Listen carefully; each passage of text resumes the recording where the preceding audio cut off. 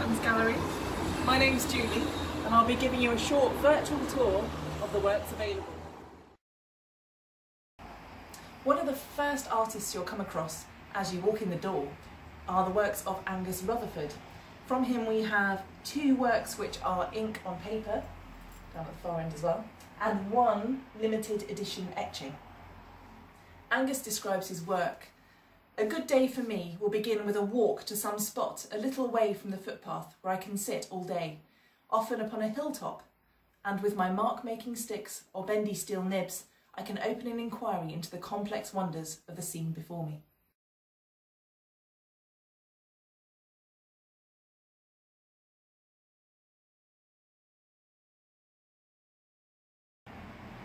In complete contrast, we have a limited edition screen print by Adam Green, who is co-owner of Adams Gallery. This one was made at the Advanced Graphic London Studios and it's an edition of 25. It's called In the Beginning, which is very apt for this particular show. And the elements are hand-painted onto acetates, which are then transferred onto silk screens, which are in turn then used to print ink onto paper.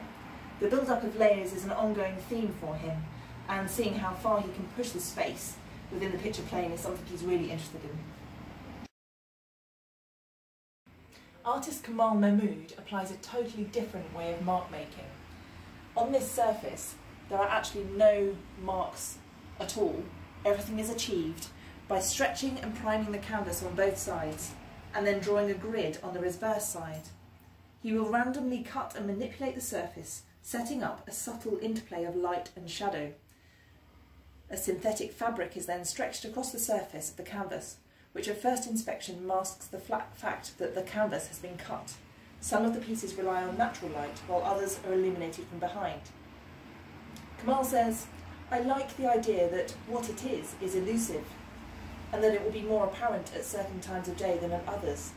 I want to affect the way the viewer feels in a similar way that at any particular moment a space can stop you in your tracks, and you end up pausing to take it in." From ceramicist Faye Mayo, we have these exquisite little bowls and these characterful busts with the gold and the detailing. Faye's pieces present a sense of delicacy. Marks of the making process remain visible on the exterior, where fine imprints of nature contrast with harsh marks, all referring to life's experiences. The use of feathers and leaves also expresses vulnerability. These impressions build together to make a whole piece or person. Upstairs we will show you one of her torsos.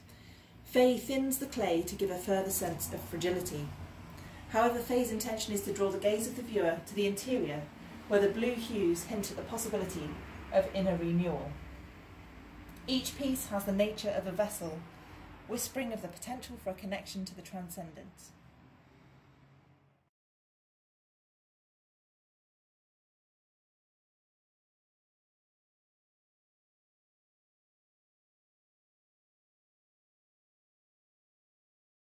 Returning to screen printing, artist Heidi Harrington specialises in print and ceramics.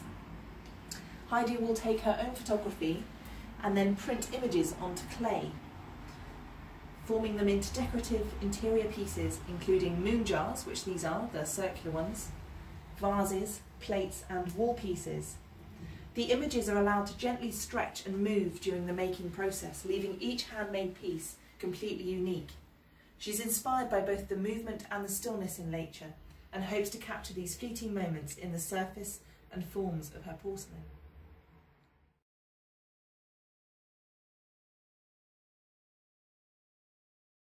Also downstairs you'll find the work of photorealist painter Christian Hayes, who works quickly with wet-on-wet oil paint. He's developed this style over many years, and the subject for this painting is the fall of man. It is called Icarus, and it depicts an astronaut's helmet that was found on the ground after the Challenger space shuttle disaster in 1986.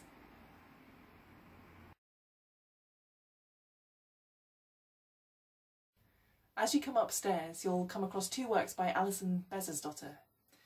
These are both collages, which is a recent exploration for her as she's typically a painter. She finds modularity compelling and she's currently exploring it through collage. She collects discarded printed materials and alters the papers as the first step in the process. Once the papers are prepared and sorted, it becomes a simple act of cutting them into modular shapes, arranging and gluing them into place. The climate crisis is foremost in her work at the moment. These pieces, titled Vessel 1 and 2, specifically reference the Earth and its geological formations, striations and segmentation of minerals that make up the mantle of the Earth.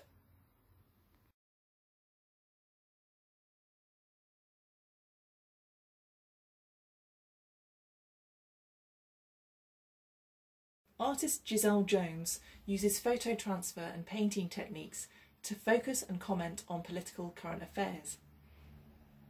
She has studied Marc Auge and his theory on the non-place versus the anthropological place, and she develops the idea that occasionally the two merge to create a third space. She illustrates this by merging digital, immaterial imagery with traditional techniques such as paint, material.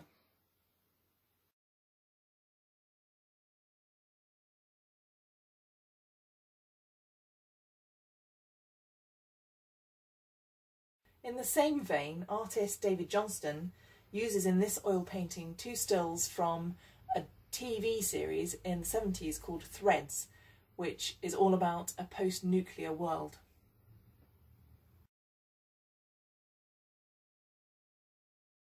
Nearby you'll find two collages by artist Mark Goodwin. Departing from an integral and fundamental use of paint, these two works operate on an immediate accessibility. Using found materials and collage, there is an immersion in the language of abstraction which highlights a playful and intuitive exploration of the chosen surface. He would like the torn paper, magazines and scarred supports in these works to represent a layered history of time, both regarding the material and its execution.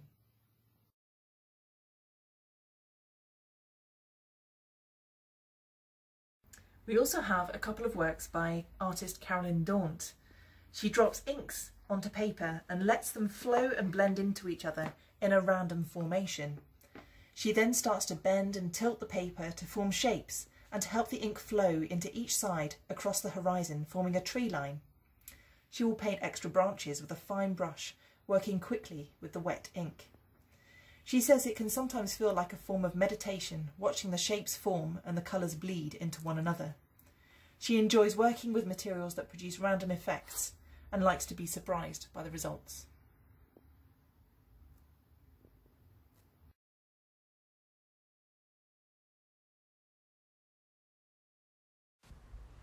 Denise Blackburn's work is inspired by nature. This particular painting, Thingvellir, describes the feeling of being in Thingvellir National Park in Iceland. She uses a very pale and smooth surface and evokes an ethereal mood and colour. She has painted the national park many times, and she always finds it induces this light and peaceful feeling. Therefore, she felt she needed to convey a lightness of touch and use gentle colours. In contrast, her other work, River of Peace, is all about the incredible walks she took during lockdown and beyond. This painting uses a more rhythmic process and flow with slightly thicker paint and the use of different textures and colours. In River of Peace, she's conveying the whole experience of these walks, the light, the colour, the layers of nature, and it all coming together like a piece of music.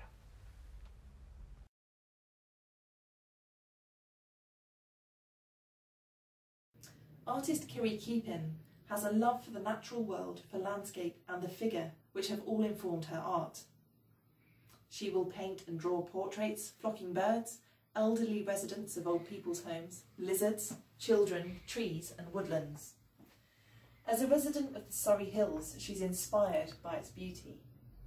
Recently, her paintings have been documenting the changing seasons in a local wood in which she walks every day, enjoying the time spent there exploring, both with her 3 children and working as a forest school assistant, facilitating the engagement of children interacting with nature.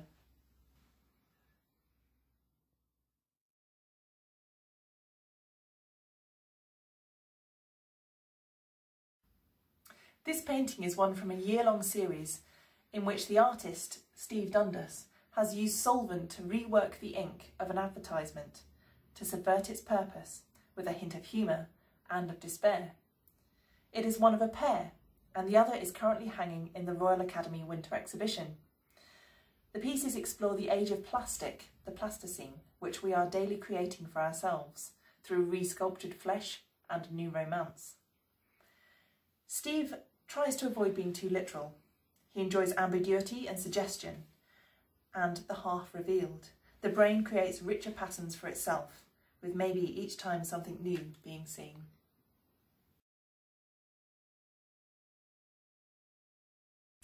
Margot Lemons' work consists of hand-sewn and embroidered images. Her work reads as a roller coaster of colour and meaning. She likes to experiment with different mediums and to challenge how you are supposed to work with them. She uses textiles, knitting, embroidery and more unorthodox tools alongside traditional mediums such as paint, drawing and print. She often uses contrasting textures and, to make the work tactile, combine and juxtapose soft and hard fibres with bold colours. She wants the viewer to be drawn to touch the piece and to feel the textures. She likes to challenge herself and is always trying to put a twist on projects, aiming to think outside of the box. She enjoys challenging the viewer and enjoys dividing opinion.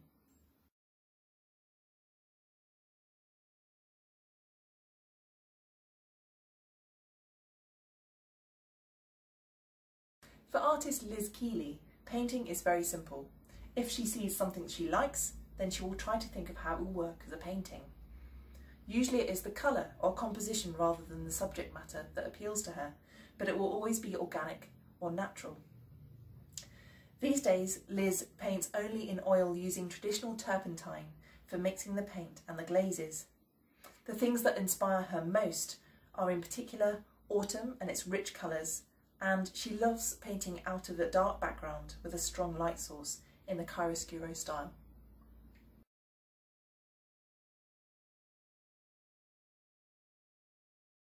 In a totally different vein is Harry Morland's artwork, which uses an energetic combination of spray paint and acrylic. He works very fast and with multitudes of colour.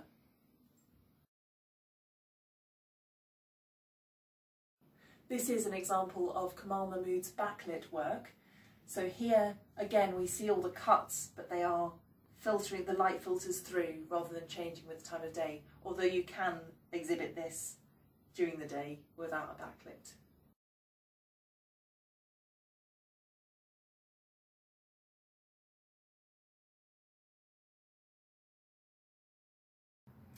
Artist Jason Keeley has designed and directed moving image sequences for many brands, both nationally and internationally, some of which have won prestigious industry awards, including the D&AD Silver Pencil. As an ongoing personal project over the last 5 years, he has created a series of abstract and figurative printworks. These have been inspired by dance, the human form, and by the pop artists of the 60s. This particular artwork here is a direct digital UV print to brushed aluminium. Artist Anthony Steer works in acrylics, and the subject matter are taken from his walks and explorations around Leatherhead, where he lives.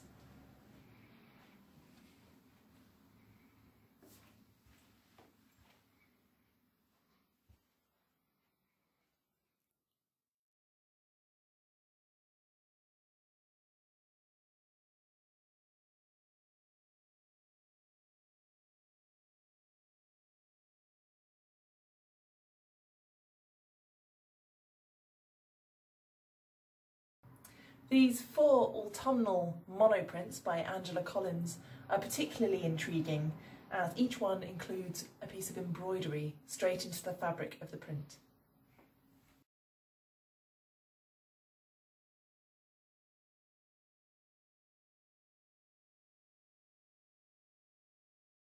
Similarly, artist Louise Wishart's work is gouache and watercolour and mixed media.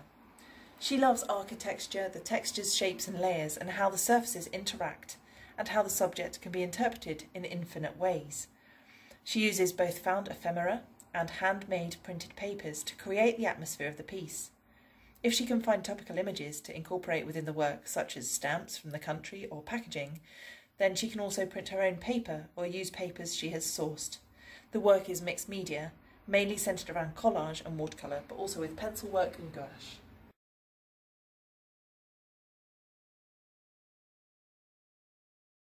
Also upstairs you'll find another piece by Faye Mayo, a piece of ceramic stoneware. This piece is built painstakingly leaf by leaf from the base up. No frame is used, and Faye will find its organic form as she builds.